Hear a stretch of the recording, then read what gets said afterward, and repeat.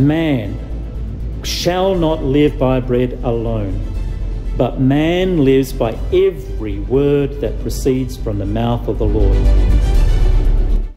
This is Matthew chapter 5 and verse 31. Furthermore, it has been said, whoever divorces his wife, let him give her a certificate of divorce. But I say to you that whoever divorces his wife for any reason except sexual immorality causes her to become a victim of adultery. And whoever marries a woman who is divorced commits adultery. Let's pray for the sermon. Dear Father, we thank you that we can open up the Word of God together as we continue through Jesus' Sermon on the Mount. We ask you to open our ears and our hearts as we listen to this word, and please bless what I say so that it is reflective truly of your heart and your words and what you would want to say to us. We thank you for this privilege now of sharing the word of God together in Jesus' name. Amen.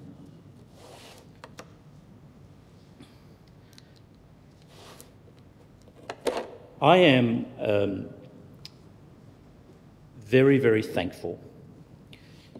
So it's appropriate that we had prayers of thanks beforehand, because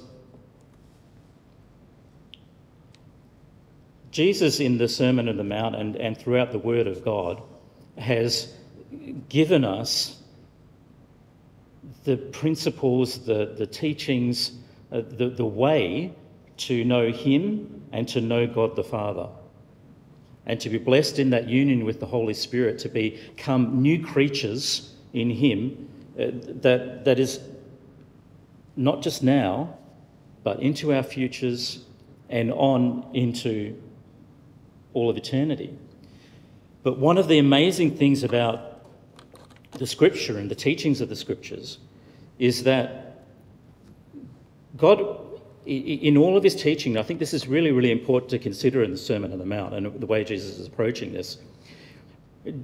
The Apostle John said that God is love, and that we know each other because we know that we are his because we love the brethren, but that love, the faith and the hope and the love, as Paul said numerous times, those are reflections of God's own Spirit. That's the way he really is. And in these teachings that he's giving to his disciples and to the rest of the world, it's motivated by love. And that's why he gave these instructions in Matthew 5, verse 31 to 32, about divorce and about adultery. Because Jesus' whole emphasis here is, as I said earlier in the Sermon on the Mount, he starts off with the Beatitudes and saying, blessed are the poor in spirit, for theirs is the kingdom of heaven. The aim is always the kingdom of heaven, and taking those who will hear that call to his kingdom in every way, and making them holy as he is holy, holy as God is holy, and becoming more and more righteous the way he is. And so we looked already at adultery in the heart and how those forms, and we talked about, in the first chapters of Genesis, where the first marriage was ordained, created between Adam and Eve.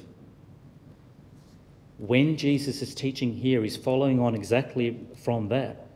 His emphasis here, although he does not say it in those words, is on the sanctity of marriage, the protection of marriage, and the protection of what is God's gift. Now, as we said before, in the early chapters of Genesis, he gives Adam life and then makes Eve out of Adam to show him that he needs her and that they are part of each other, and that they are joined then in the first marriage ceremony in union as one flesh. They become one flesh. So the very first gift outside of life and of another human being that God gives is that of marriage. It is a gift to humanity. It's not just something that he just kind of came up with Just said, oh, I think that'll be nice for a kind of social cohesion or something, or so we can better our economic stats, because then we'll have people living together and they'll contribute more to the overall economy. That's a great way that capitalists look at it. It is a divine institution, as we say in the various marriage ceremonies. It is a divine, a holy institution given to mankind. Now, not every single person gets to benefit from marriage, but it is that gift that God wants honoured for all time in every society. It's integral to his plan for developing children who are holy, and we will look at that later on. Children who are dedicated to God. It's through the family. It's not through the state. It's not through policy. It's not even through community. It is through family that he develops those. And so, as always, we need to understand the context of this. So, Jesus has been saying all along, well, you've heard it said, and this has been said, and so on has been said. And he's talking about how in that society, as he already prefaced this as saying, your righteousness has to exceed that. It has to blow away that of the scribes and the Pharisees. This is a response to an approach by scribes and the Pharisees to marriage and divorce, and the way that they were setting themselves up. So we're going to look carefully at the wording that he has here, but I want you to bear this in mind. When most people hear these verses, they hear the exception there. I say to you, whoever divorces his wife for any reason except sexual immorality, they hear the exception and their mind immediately runs to, but what about? That's the way the vast majority of people respond when they hear these verses. But what about in this situation? But what about in that situation? But what about in that situation? When is divorce permissible? Here, there, or so on? When is it permissible? And in fact, later on in Matthew chapter 19, we see the story where the scribes and the Pharisees do come to Jesus in conversation, in debate, and they ask him those exact questions, and they have a debate with him about it. And he addresses these same things again with them. Jesus' emphasis, we must get this clear, is not on the circumstances of divorce. His emphasis is on the sanctity of marriage, that union, and protecting that union, and having faithfulness within marriage. That's actually his emphasis. And we see that throughout everything he does. And later on, when he does talk in Matthew chapter 19, he does refer to Genesis as we did the other weeks, in talking about how marriage came about and its purpose. So let's have a look at these verses in some detail. What I'm not going to do at all is go through the ins and outs of when divorce is particularly permissible. There's one other section in the New Testament, in 1 Corinthians 7, where Paul addresses a particular situation and questions that he had from the Corinthian church about divorce. He addresses that. I'm not going to go through that at all, because what I want to do is to focus on what Jesus was saying about marriage.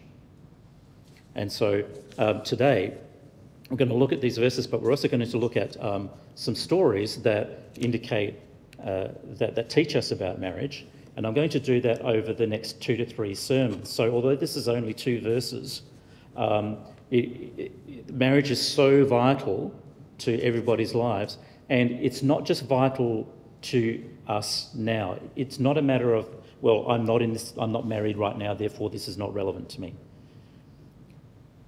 Because it is such an integral part of society, therefore our own attitudes towards our marriages, or the marriages of others, whether that's on down the generations, is a protective factor. We are to be the salt and the light of the earth. As Christians, we can help others, our own family, others that we meet and know, in protecting this gift and savouring this gift that God has given them, no matter our own personal situation. Does that make sense?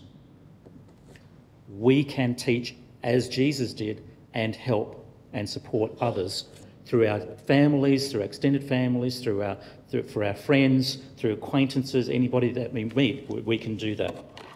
So in these verses, so he says, starting off saying, it has been said. So this is a saying that is talked around. And so people will say, whoever divorces his wife, let him give her a certificate of divorce.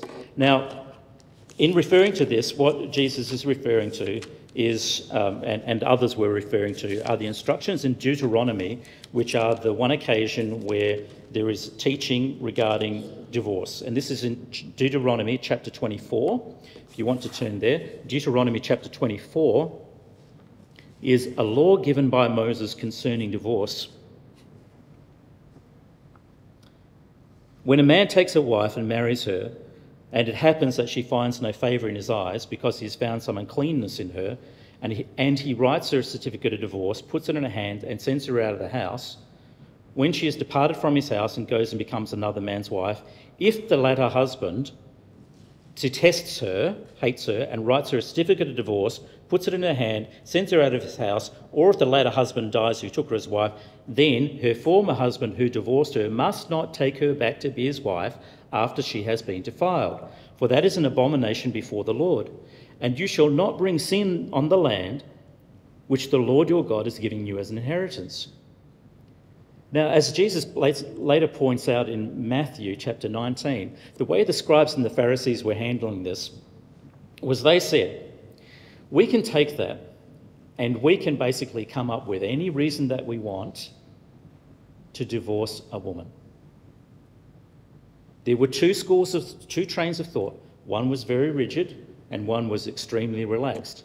I'll read out to you a portion of something that says, and this is from France in his commentary regarding it. There were disputes about it.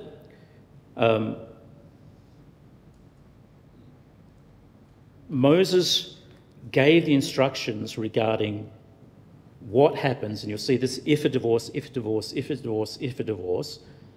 The way the scribes and the Pharisees even interpreted it when they talked to Jesus later on in Matthew 19, he says, well, why did Moses command to divorce somebody? And Jesus says, well, he didn't command anybody to do that. What he did was, because of the hardness of your hearts, he allowed this, put this provision in there to deal with things in a sensible way, right, so that you will prevent, essentially, abuse. Because who were the people that were allowed to divorce, to give a certificate of divorce? Under Jewish law, it was the man. Under Judaism, there was, at the time, it does not seem that there was any provision for a woman to initiate a divorce. It was all the man. Now, under Roman law, women could divorce, and that's something that kind of what Paul is addressing later on. All the evidence that we have of ancient manuscripts and historical details, the slim pickings that we have, the vast majority of divorces were initiated by men. There are a few instances that we have on record of women having divorced in that society. In Roman society, it was very different. There was a lot more of it happening, but in the Jewish society. So France says this, the main area of rabbinic dispute was not the legitimacy of divorce itself, which everyone seems to have taken for granted, but the permissible grounds of divorce. And here, Deuteronomy 24 provided material for debate, since the first husband's decision is said to be based on his finding, quote, something shameful in the woman, while the second husband is simply said to have disliked her or hated her. On this basis, rabbinic teaching ranged from the hardline position of Shammai that only unchastity, that is, somebody who had committed adultery or sexual immorality of some kind, was a valid ground to divorce, to the liberal position of Hillel, which allowed for a man to divorce his wife for such a trivial offence, actually wrote this in, as spoiling a meal. You're a bad cook. I don't like you. I'm going to divorce you. Even simply because he had found someone else he preferred. I like her better. I divorce you. And what they had to do is they could just say, I divorce you, I divorce you, I divorce you 3 times. and then give the certificate of divorce. Here you go, you're gone. And that was it. Now, consider the society. What is the woman to do in that situation? A young woman of still childbearing age, let's say, she does not have the economic power and means to support herself, right? The vast majority of women, they had these choices. They were dependent on the temple to give them alms of some kind. Somebody else in authority, basically the state, the way that we would do, or they got married again. So the assumption was, I divorce you, you're free to remarry. You're going to go, and she would go, so what else do I do? I'm going to go marry somebody else.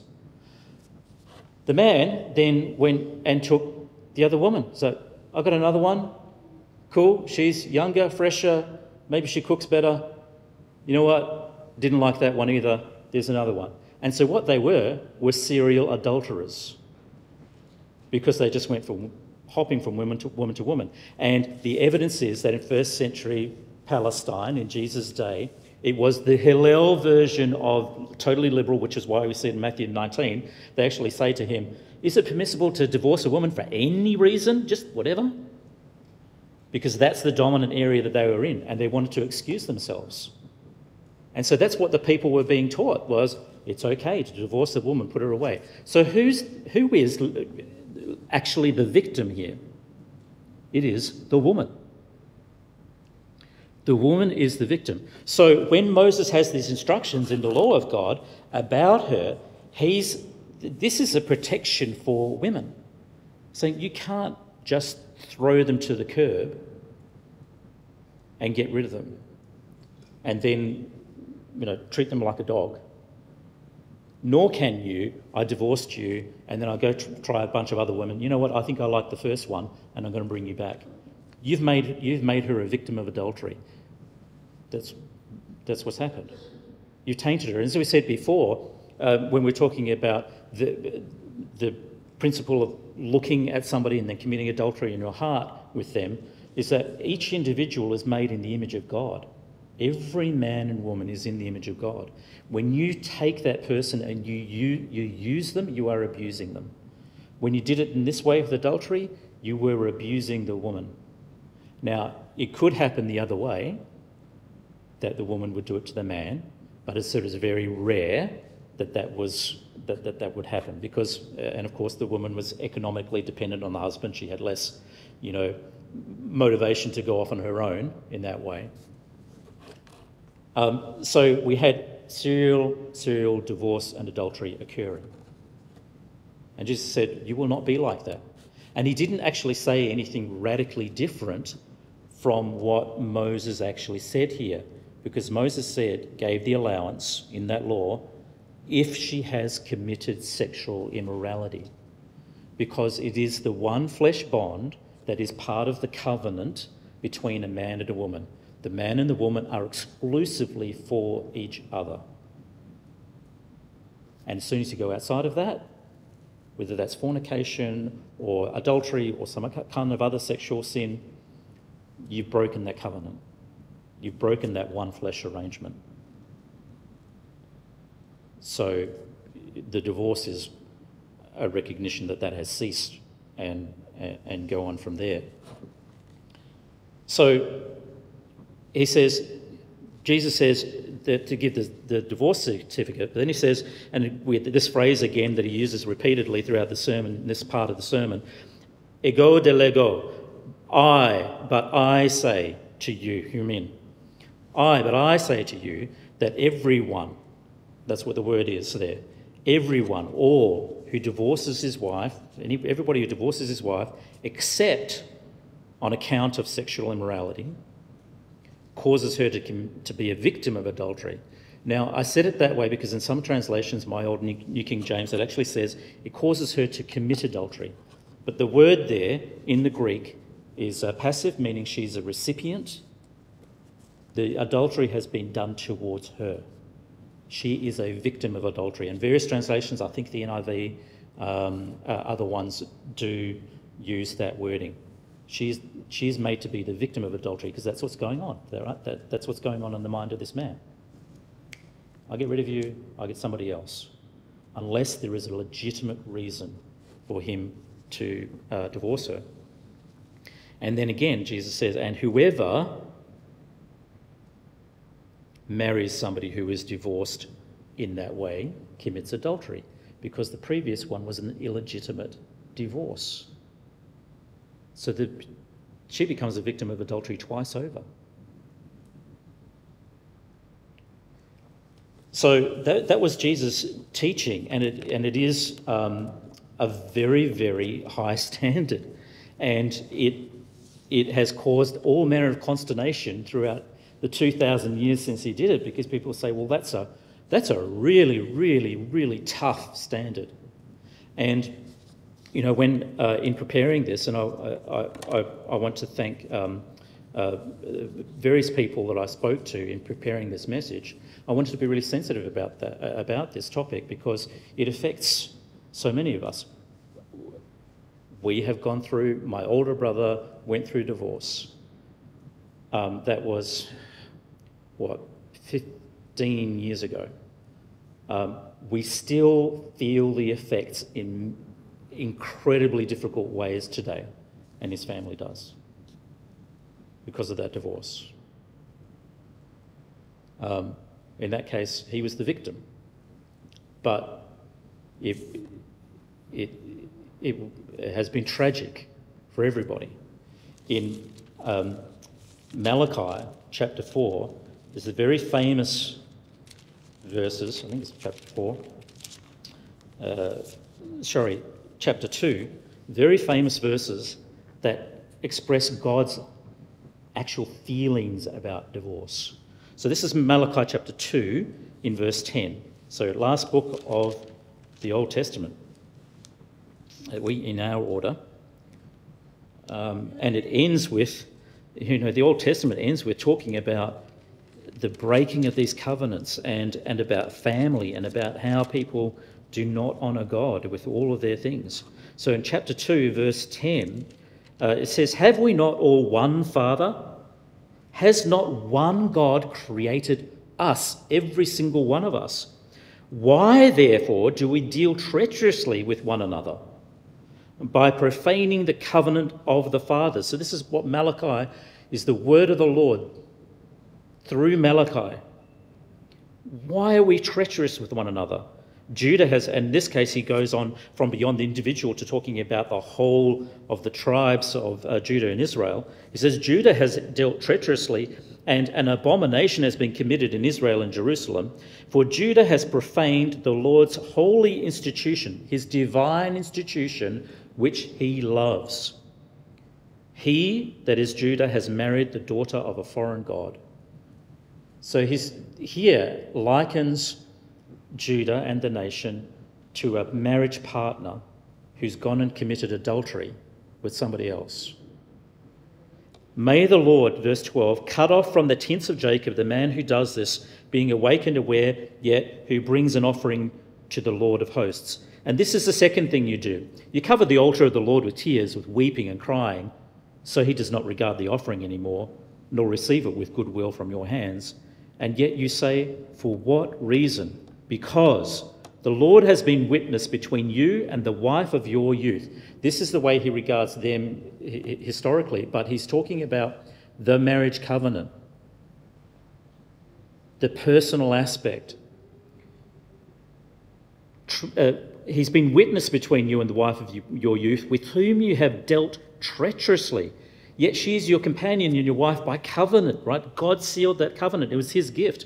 But did he not make them one flesh, as it says in Genesis, having a remnant of the Spirit? So the Spirit works in everybody in that way. And why one? Why did he make two people one? Because he seeks godly offspring. That is the purpose behind marriage and its covenant. Therefore, take heed to your spirit, and let none deal treacherously with the wife of his youth. So he's transferring here back and forth between Judah and those individual families and saying, you are breaking your marriage covenants. You are treating your wives abominably. And you wonder why God doesn't hear your prayers? Because you're treacherous. For the Lord God, verse 16, the Lord God of Israel says that he hates divorce, for it covers one's garment with violence. Says the Lord of hosts, therefore take heed to your spirit that you do not deal treacherously. And all you have to do is ask anybody who's been through a legitimate divorce whether or not they enjoyed that. It's not. It is filled with, it is a violent act. It may be necessary at times, but it is violent. And so therefore, that's God's attitude. So when Jesus is teaching that, he's saying, I don't want you to go through that. I don't want you to go through that. Don't do that. Don't do that to that wife. Don't do that to the woman or to the man. Be one. Seek godly offspring through that union. That's the purpose and that's the joy behind it. Some people don't have children. They still have the blessing of that marriage. Some people are single. That's given to them to be able to do and to enjoy. But when marriage is there, it's to be faithful. It's to be absolutely faithful because that is the way God is. He is absolutely faithful and does not break his covenants, and that's what he wants us to do. And it is an absolute joy. And so as I said before, the gift of sex, of love, of companionship, all those things are built into marriage. And they're a wonderful thing. And that's why I said at the beginning that I'm really, really thankful because when two things, many things. But first of all, my parents are in 2025, they, God willing, will be celebrating their 60th wedding anniversary. You know, they've had some really, really, really tough times. Okay, very, very challenging times. But it has been their commitment. My mum is a committed Catholic and said, she's committed to her marriage. My dad is committed to their marriage. And despite all of the tough times, they have not separated. They have not gone on down the path of divorce or anything because they said, we are committed to one another. And although it is various times when it's tough for us, I know all of us as children and then grandchildren and our great-grandchildren are really, really grateful that my dad and mum are together. And they're still together. They do get grumpy. They also are very happy many times. And they clearly love one another, despite all the ups and downs of the years. In fact, and I remember as a young man, and this I say that we can be supportive of others. As a young man, they had some very, very close friends who knew that they had tough times, and they had made arrangements for my mum and dad to go on marriage retreats together for a weekend, to be able to spend time together, enjoying their marriage away from the 5 crazy kids, 4 really, generally rambunctious boys. I was never a problem, but, it was all the other ones. Julie wasn't really a problem, but when they're jumping off the bunk beds onto the other bed so that they can kind of use that as a trampoline system and then getting to a fight and everything, it's going to drive anybody crazy. And those friends did something extremely valuable because they saw the stress that my parents were under and took care of them. Right? They went in and they said, we want to help make sure that your marriage is rock solid. And they helped them. That was such a tremendous gift. What an amazing thing to do for your friends. As opposed to the way that a lot of people in the world will do, say, why do you even bother staying together? What's the point? If my mum and dad had ever contemplated that and went down the path of divorce, they would just be more miserable now. Never would have worked out. I'm so grateful for that. Linda had an amazing marriage with Sid for decades. What an incredible gift that was. Right? Ruth and Alan, now for decades now, married. Because you're old. But the fact that you've got that is such an amazing blessing. right, to have that throughout all the time. If you think about the circle of friends and people that you know, how many are still together over time? Very, very few. And I don't want to make this a set all about divorce, but divorce statistics are outrageous. They're crazy high everywhere. And amongst people who call themselves Christians, the divorce statistics are virtually no different from the rest of the world. Now, there is a difference with churchgoers or regular churchgoers. They have much less divorce rates. And I don't know how it breaks down further from there. But I was talking with this about over the phone with Mary while she was away. And she said, well, I can't think of anybody, her old friends in Canada, who are still together after they got married. Bunches of people. They talk to people out in the community and they say, well, you know, I grew up with, I think of all of my classmates and, 30, 60 people from all over the place. And only, out of all of those, only 2 of them, besides myself, are still together with their first partner and husband or wife. All the rest have broken up over time. It is rampant and it is sad. So the attitude here is to be thankful for what we have and what are provided, and then to support people. Right? I don't want to judge any of those people for what they've been through in the past. And certainly our policy as a church will be that if we have people coming in who are divorced, that join as members, we're not going to go and relitigate any of that and try to find out what happened in the past, whatever. As far as we're concerned, you're here, you're asking for forgiveness for God for whatever was in the past, and we'll regard all of those as legitimate. We're not going to go through some, inquisition in order to try to determine something, because that's done. That's done with. But for our part, what we will do is that we will uphold the sanctity of marriage in our own lives and supporting others in their lives and in their marriages, because in that way we are the salt and the light, that we help preserve them, we teach them, we encourage them, we help them.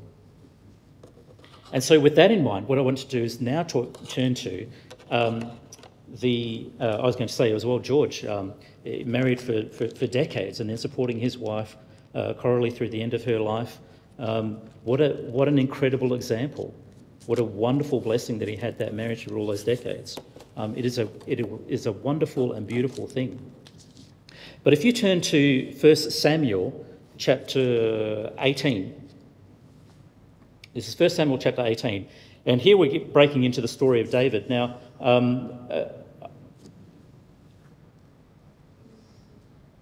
often David is picked up in terms of his story of adultery with Bathsheba and his very, very clear sin there.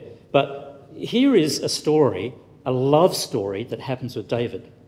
And this is with David and Michal. So this is in 1 Samuel chapter 18, and starting down in verse 14. Actually, I'll just mention in verse 1. David is kind of working for Saul. Saul's a psychotic. He's got various issues and demon possession and other things going on.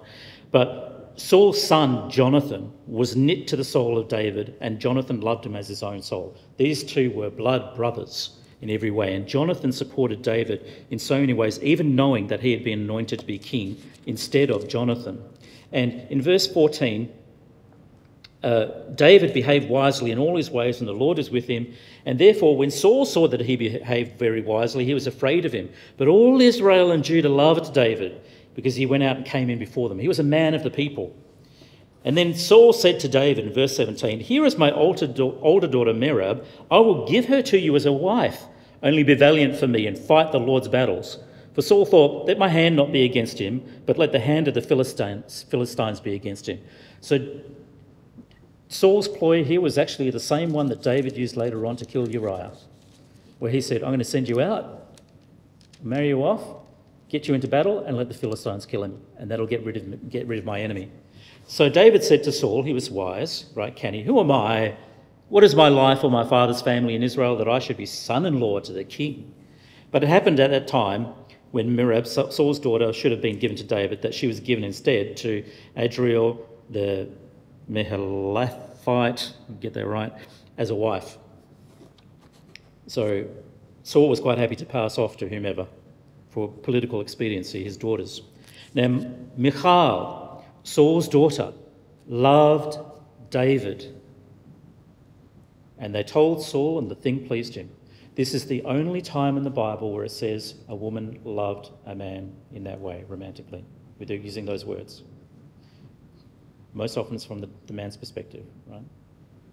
On this occasion, this is a love story. She loved him. She adored him. The thing pleased Saul, so Saul said, I will give it to him. This is the reason that pleased him, that she may be a snare to him, and that the hand of the Philistines may be against him. Therefore Saul said to David a second time, oh, you shall be my son-in-law today. And Saul commanded his servants, communicate with David secretly and say, look, the king has delight in you, and all his servants love you. Now therefore become the king's son-in-law. You'll have your accession to the throne. So Saul's servants spoke these words in the hearing of David, and David said, does it seem to you a light thing to be a king's son-in-law, seeing that I am a poor and lightly esteemed man? And the servants of Saul told him, saying, in this manner David spoke. So Saul said, right, it's pushing it, thus you shall say to David, the king does not desire any dowries, right? Because that was part of David's concern. You married into the family, you had to provide a very rich dowry. He says, the king does not desire any dowry, but 100 foreskins of the Philistines to take vengeance on the king's enemies. I am really glad that my father-in-law did not say, Peter, you can marry Mary, but it's only after you give me 100 foreskins of some guys I don't like. There are lengths we will go to, but I don't know about that. But Saul thought, right, and that happened because he was saying, kill them and bring me the foreskins as proof. But Saul thought to make David fall by the hand of the Philistines. So when the servants told David these words, it pleased David. He said, hey, great, okay, I'll become the king's son-in-law. Now the days had not expired, therefore, of war. So David arose and went, he and his men, and killed 200 men of the Philistines. So he didn't just go 100, he went double. I'll give you double the dowry. Here you go, Saul. And David brought their foreskins, and they gave them in full count to the king, that he might become the king's son-in-law, and then Saul gave him Michal, his daughter, as a wife. Now the point here is, David was literally willing to risk his life in order to marry Michal. She loved him. Doesn't say, however, he loved her. But he was willing to risk his life and thus become Saul's son-in-law. Political alliance. Thus Saul saw and knew that the Lord was with David, and that Michal, Saul's daughter, loved him. And Saul was still more afraid of David. So Saul became David's enemy continually. And then the princes of Philistines went out to war, and whenever they went out, David behaved more wisely than all the servants, so his name became highly esteemed. Now, Saul spoke in chapter 19 to Jonathan his son and to all his servants that they should kill David. So he sends his son out saying, go kill David. But Jonathan, Saul's son, delighted greatly in David. He was his best bro. So Jonathan told David, saying, my father Saul seeks to kill you. Therefore, please be on your guard until morning. Stay in a secret place and hide. And I will go out and stand beside my father in the field where you are. And I will speak with my father about you. Then what I observe, I will tell you. Thus Jonathan spoke well of David to Saul his father, and said to him, let not the king sin against his servant, against David, because he has not sinned against you, because his works have been very good, for he took his life in his hands and killed the Philistine, talking about the giant. And the Lord brought about a great deliverance for all Israel. You saw it, you rejoiced. Why will you sin against innocent blood? So he has this argument with him. And Saul says in verse 6, as the Lord lives, she shall not be killed. But he was reneging on that. And there was war again. In verse 8, David went out, fought the Philistines, struck them a mighty blow. And then this distressing spirit from the Lord came upon Saul as he sat in his house with his spear in his hand. In verse 9, David was playing music on his harp. Saul sought to pin David to the wall with his spear. What a great father-in-law. If you're getting any less than this, you should count yourself blessed, because at least he's not trying to pin the guy to the wall with a spear. But David slipped away from Saul's presence, And Saul drove the spear into the wall, slam, and David fled and escaped that night. Saul also sent messengers to David's house to watch him and to kill him in the morning. And Michal, look at this incredible romance. This is an adventure movie. You know, she's in love with him, they're married. Saul is so jealous, he wants to pin the guy to the wall. He's running away. And Michal, David's wife, told him, saying, if you do not save your life tonight, tomorrow you'll be killed. So Michal let David down through a window. She let him out, helped him to escape. And he went and fled and escaped. And Michal took an image and laid it on the bed and put a cover of goat's hair for his head and covered it over the clothes. Again, it's the old movie trick, right? You know, put it in the bedding. You don't know who's there. So when Saul sent his messengers to take David, she said, oh, he's sick. Saul sent messengers back to see David, bring him up to me in the bed, that I may kill him. I don't care if he's sick, bring the whole bed. I still want to kill this guy. He was insane. And when the messengers had come in, there was the image in the bed with a cover of goat's hair, and then Saul said, so they found out. And Saul said to Michal, why have you deceived me, your father, like this, and sent my enemy away so that he has escaped? And Michal answered, Saul, he said to me, let me go, why should I kill you? In other words, well, he threatened me. Right, so she lied to cover herself and David, and said, well, he threatened to kill me, so what else could I do? So she got off, David escaped. Now,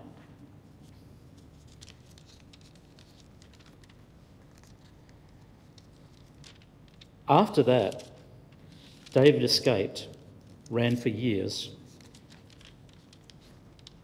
and we see then in chapter 20, make sure I get the right section.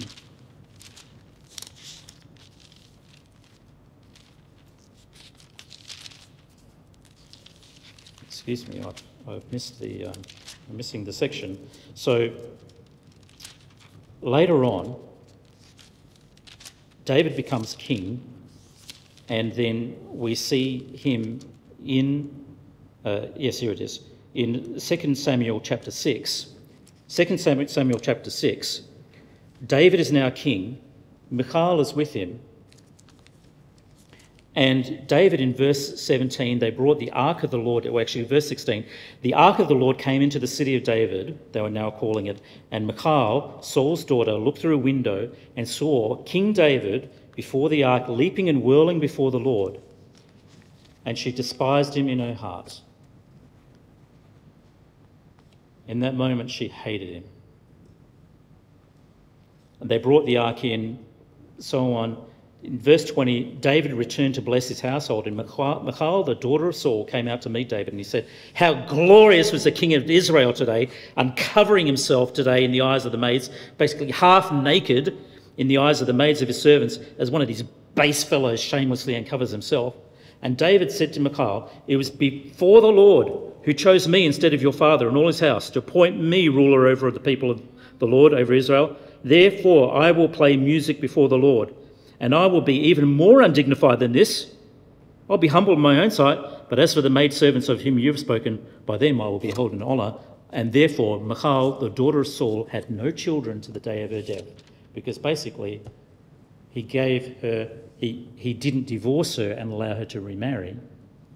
He shut her up and said, we're done. They had no children. Now, how come it went from glorious adventure romance to I despise him, and he's like, fine, I'm never being with you ever again? Well, what happened in the interim, and you can go back and read it, I'm just going to summarise it, was he went off after having fled Michal, and he found another woman and married her while he was still married to Michal. Then he found another woman and he married her while he was still married to Michal and the other woman. Right? It's polygamist. They started to have children. In the meantime, Saul said, fine, David's gone, and Saul took her and gave her, despite the fact she had been married to David, to another man. So she became the victim multiple times over of adultery. She was the victim. She was not out there trying to find another guy. Saul made her, and she went and married somebody. And then what happened is once David came back and he had power that he then actually forced Michal to come back as his wife. And it tells the story that he sent men, and he said this. He didn't say, "I love Michal and I want her back." He said, "I want you to get me the wife that I paid 100 foreskins for." And they went and they grabbed her, and the husband that she was with trailed afterwards, weeping and crying to try to prevent her from being taken, because he clearly loved her. She had no choice, because the king gets what the king wants. And she was taken into that household. So you can understand why the relationship was soured. And that when David did this thing in front of her, in front of all the people, where he was whirling and dancing and so on, and a lot of people will take that and say, defend David and say, well, but it's okay, he was dancing before the Lord. There is some indication that he might have been dancing really inappropriately in a way that the pagans did before their gods, so she had some legitimate grievance that way as well. But at a minimum, she was the victim. And then he shut her up, said, fine, basically, you sit in the tower and you can rot. This is what Jesus was saying, I do not want you to do, to make these women a victim of adultery. To go around marrying them back and forth, treating them like that, as though they are garbage. They are not. They are your one flesh partner in life, and should be always. Now the thing is, what the story tells us is several things, right? We can pull out the lessons from it. First of all, it doesn't say that David loved her in the first place. Be careful whom you choose to marry. This is something we can tell everybody, right? Be really careful. It is a lifelong commitment. Yeah, you could get divorced, but you will still be suffering for that for the rest of your lives. I love watching these old, you can stream them so easily, various black and white movies and so on from the 30s, 40s, 50s and so on. And I see some of those, the stars on there, and I think, wow, what a beautiful, gorgeous woman. And she's so talented, and the guy's so handsome, good looking. And so now you can go to Wikipedia and look up their lives, and you think, oh, I want to learn about their lives. And you go to read about their lives. And they're tragic, horrible, awful things where they were divorced again, and they divorced others again and again and again, miserable, ended up dying young from drugs or alcohol or whatever it was. And again and again and again, where they were just used and abused, and they used and abused others. And it's so rare to see the one that stuck it through with the one man or woman and stayed with it. Like Charlton Heston, same wife, always, never strayed. And it's because he's a Christian. He was devoted to her. So that's one thing. Another is, of course, the wandering eye that David had was obviously going to destroy the marriage. Long before Bathsheba, he had a problem with women, if you like to call it that. So be careful of a man that's like that, right? That you look and you can say to your friends and others, you see a guy that has a wandering eye, don't go near him. Don't. That's not a red flag. That's a full get a fire engine in front and stop you, rescue you kind of thing from that. Same the other way around. So often happens today, people say, well, he cheated on me several times, but he really does love me. Or she cheated on me and she really does love me. So then we're going to get together and see how it works out. No, the first instance should have been your indication. That's it, done. You don't have to. You don't have to commit. Even Joseph, and we saw it before, Joseph and Mary, that she'd come down pregnant, and then he said, am I going to put her away publicly or privately? Because he wasn't going to continue with her because he thought she'd committed adultery. They were betrothed. It was as good as married in that sense. And it was the angel coming and saying, no, it's the Holy Spirit. And then he was so good that he said, yes, I will take care of her now. But the other warnings are that people can become very, very intimate with other people. It does not have to be a physical attraction before there is an emotional attraction to another person. And I want to read to you just this brief section from a book by Steve Farrar. This is called Point Man. This was written in 1990. He had a series of books out. He was a pastor, and then he engaged in men's ministry, and an American gentleman. And I picked this book up in the 90s, a few years after I was married. I found it really, really good practical advice from a Christian biblical perspective, but also from his experience with men and women and families and men leading families. He updated it, actually, it's published a few weeks after his death, a revised edition that he had made just last year. So he just passed away just last year. And it's still as relevant today as it was then. But he says this,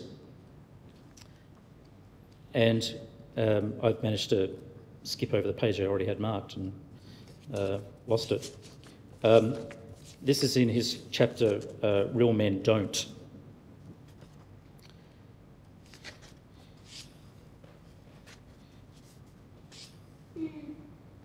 Excuse me, sorry, because I had it marked and I just messed it up.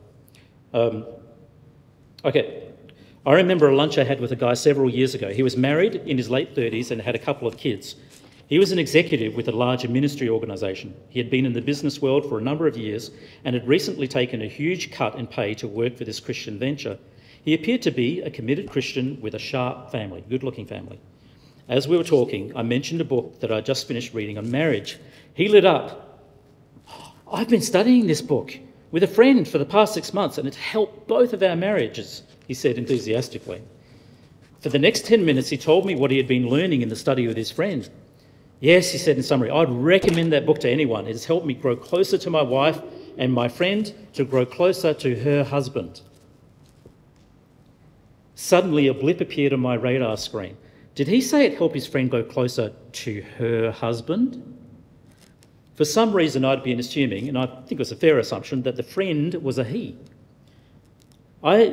He says this, "I have a sophisticated approach to counselling. Basically, if I find a scab, I pick it until it bleeds. I had definitely found a scab, so I picked. I began to ask him some general questions about his marriage. Then I asked him about his friend. He made it clear she was a strong Christian and that their relationship was strictly platonic. But the more I probed, the more he backtracked. After several minutes, I thought it was time to be direct. And so I asked, "Can I have your permission to ask you a personal question?" And he said yes. So I asked him that question. "Why are you studying that book on marriage with someone else's wife?" I asked, "Have you ever thought of studying it with your wife?" And I should have guessed what was coming. "My wife doesn't understand me," came the reply. "But your friend does understand you, right?" "Yes, we can really communicate." "May I ask you another pointed question?" "Sure. Are you involved with your friend physically?" "Of course not," I shot back. "Have you ever hugged her?" He didn't say anything. "Have you kissed her yet?" No reply. "Can I take a guess who your friend is?" "Oh, you don't know her. When I came into the office, there was a very pretty blonde receptionist, tall, late 20s, very outgoing. Is that your friend?" He didn't say anything. He just gazed out the window like a man looking for a bus that was an hour late. I had already pressed my luck, so once more wasn't going to hurt. "I'm not a prophet, but let me make a prediction. Within 6 months, you'll be in bed together." He nearly came out of his chair. "That'll never happen." "Sure it will. I may be off on the time, but it'll happen." "This guy's mad now." "That will never happen." He swore through clenched teeth. As kindly as I could, I told him the reason that it would happen was that he was convinced it couldn't happen. And pride always comes before the fall. And he says this, "It could happen to me, it could happen to you, it has happened to my friends, it has happened to yours. Better men than us have gone down. None of us are exempt. We are in spiritual warfare, and given the wrong circumstances, any one of us could go down at any time.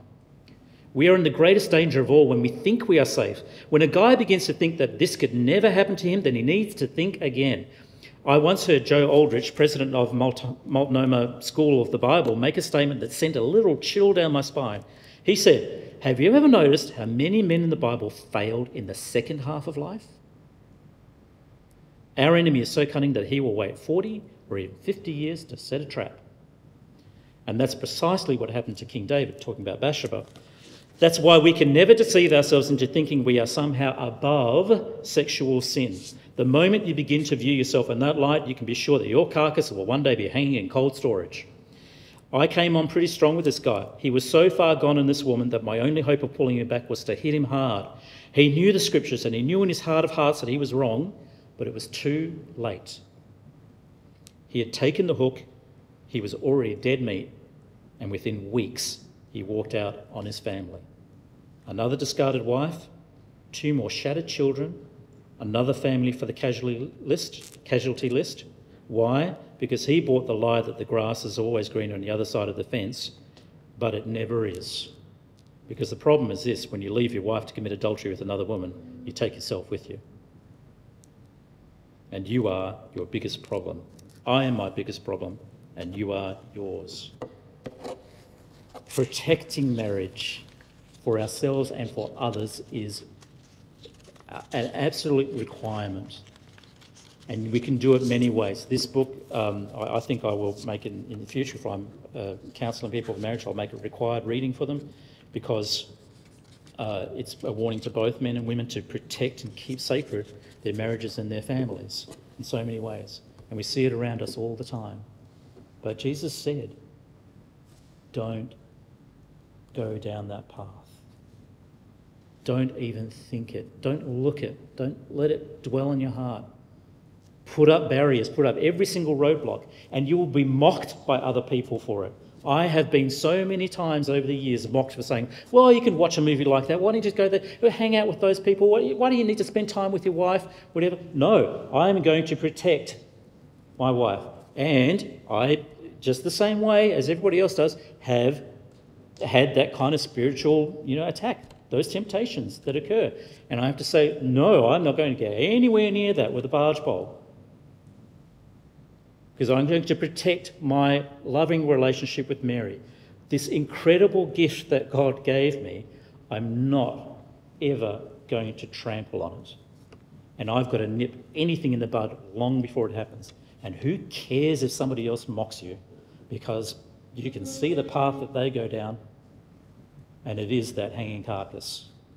And that's true not just of this, but of everything that Jesus says in the Sermon on the Mount, is that the rest of the world will mock you. It'll challenge you. It'll try to take you away from that. It'll say, you don't need to do that. You don't need to be concerned with that. What are you talking about? Not have to think about those things and not hate somebody and not do all of those things. Vengeance is sweet. All of these things they'll say to you. And they'll say, what are you, a wuss? What's wrong with you? Well, what's right with me is that I am a born-again child of God, that he is my saviour, and I am going to put my hand to the plough and never turn back, because he has promised me a reward in heaven that will far surpass any of your passing pleasures, that will give you pain anyway. And he's given me for this life now the blessings, the things that I can be thankful for, are saying that he gives me these blessings of these pure relationships which are joyful and wonderful and fantastic. And I can have those without regret with everybody and anybody. That's what I'm aiming for. The goal of the law and of grace is Jesus Christ. That's who I'm aiming for. That's who I'm aiming to be like in every single way. And he's given me these gifts, whatever that is, and I'm going to treasure them and not treat them like dirt. That's what we can say to all of those things. So let's pray. Dear Father, we thank you that you give us the wonderful gift of love, whether that be through marriage or whether it be friendship, through family, all these things that you've set up for your glory and to bring us to you, to Christ, and to eternal life with you. We ask you now to help us, not just in our own relationships, but to help us to be a help to others, to help protect their relationships, to protect their hearts and minds, and to bring them to you. We thank you for this awesome responsibility, but the fact that you have given us the Spirit by which to do that, and your teaching through your word to follow and obey. Thank you in Jesus' name. Amen.